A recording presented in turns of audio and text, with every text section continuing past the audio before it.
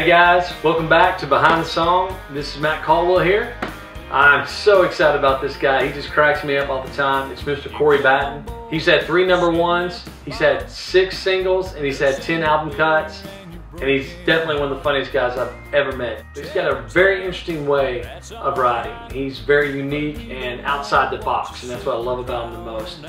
He's going to give you a description on how he came up with the idea for the song "She Wouldn't Be Gone" for Blake Shelton. So here he is, the one and only Mr. Cory Batten. Hey guys, I'm Cory Batten. I'm going to play a song for you called "She Wouldn't Be Gone." This is my first #1, such a blessing for me. This song was written with a young lady named Jen Aiden, who's originally from California. And she came out to the Bluebird one night and saw a round that I was in, and I'm usually a big goofball, making an idiot of myself. So she came up and we struck up a conversation, and she said, "Hey, I want to write some songs. Are you up for writing?" And I said, "Sure." So we booked a writing appointment probably about a month out from there, and I met her at a little coffee shop called Edge Hill down on Music Road here in Nashville. We got together and we had our little notebooks and our instruments, and we were just like, what do we write about today? You know, we talked for a half hour, about an hour. I'm from the West Coast too, out in Arizona, so it was a cool bonding thing for us both, being from the West.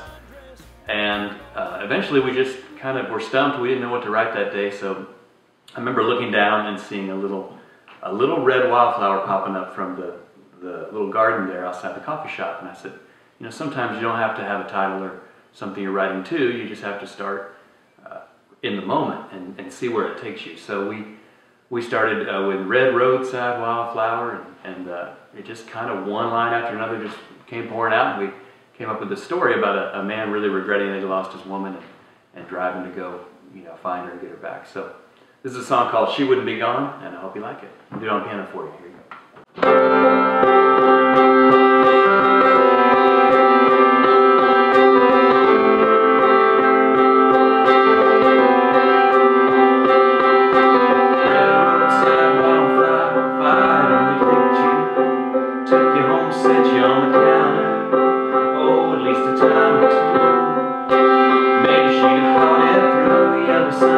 Slowly dipping down in the rear. Oh, how she loved to sit and watch you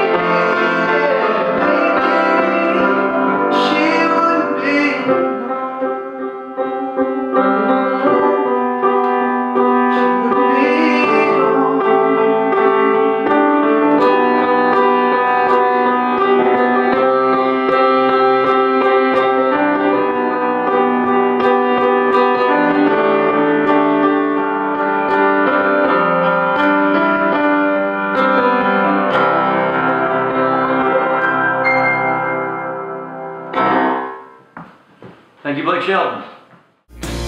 Cowboys